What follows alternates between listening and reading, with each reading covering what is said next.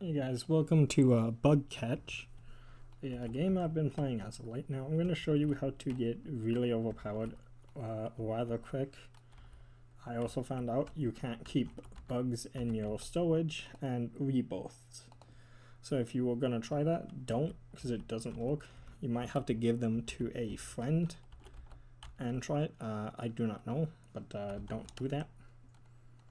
So yeah, because as you can see, 0 coins, and this is a bug worth 100,000 coins. Now I'm going to show you how to get very overpowered very quickly, so just follow me.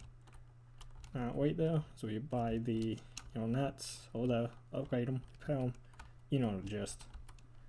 Now you follow me from here. I'll give you a very quick tutorial. Now we're gonna head this way, kind of just show you how to get pretty powerful right off the bat.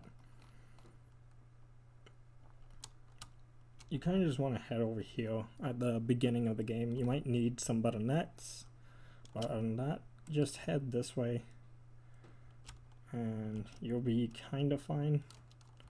I'll teach you some other things you can do and how to do them. So you head this way, jump down here into this cave. In this cave you have some bugs that you can catch that are pretty good for early game.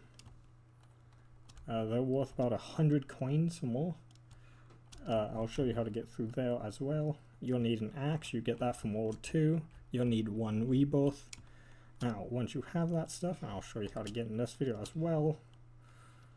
You can go and do some quests for a guy over here. He will give you a very powerful net, but you'll need, I think, 35,000 to 350,000 coins for it, for the net. The net's pretty good, I'll say. It's a 200% booster on a sale, so I'll say, that's real good. And these bugs are worth about 7,000 coins or more. They're pretty powerful.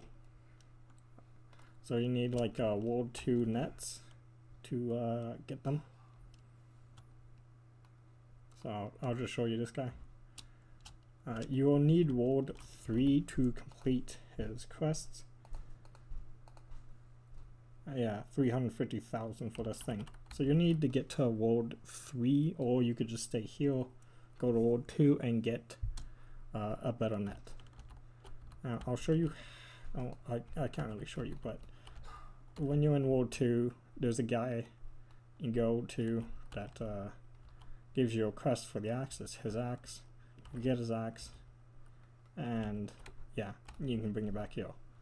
I forget his name, but he's by some tents, and yeah, that's how you can do the quest.